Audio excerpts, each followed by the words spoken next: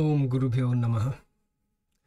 It gives me the greatest pleasure to be able to congratulate Jeffrey Armstrong, Shri Kavindra Rishiji, on being awarded the ICCR Distinguished World Indologist Award for 2021.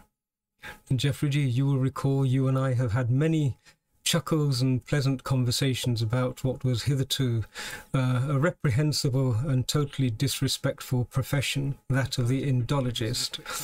But I'm delighted to say that you have recovered and reclaimed that title, and in fact I would say that you've gone to quite a significant length to decolonize the title of Indologist. You have brought it respectability. So it's with the greatest pleasure that I'm happy to congratulate you on this. You know, we're very, very sensitive to who can actually stand and speak on behalf of the tradition, who can represent us. There are many who appreciate the gifts of Sanatan Dharma and Dharma Vidya. There are fewer who actually step forward to promote the benefits, but there are even fewer who will step forward to protect and to preserve the benefits. And I'm happy to count you as one of my dear, dear friends and colleagues who have chosen to make that step, to not only to appreciate, but also to promote, and at personal expense, to protect and to preserve. It gives me a great deal of satisfaction and delight to see that you have been recognized in this effort.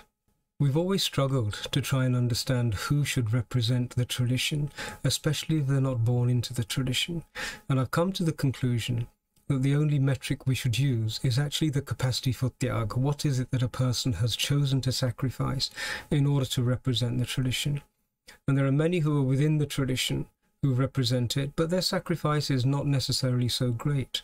In your case, Jeffreyji, you have chosen to sacrifice the tradition in which you were born into. You have chosen to risk alienation from family, friends, and religious and societal community. And those are very, very significant sacrifices. They're sacrifices that can only be made by somebody who has fully immersed themselves and become totally accustomed and acquainted to the unbelievable benefits and the wealth of our tradition.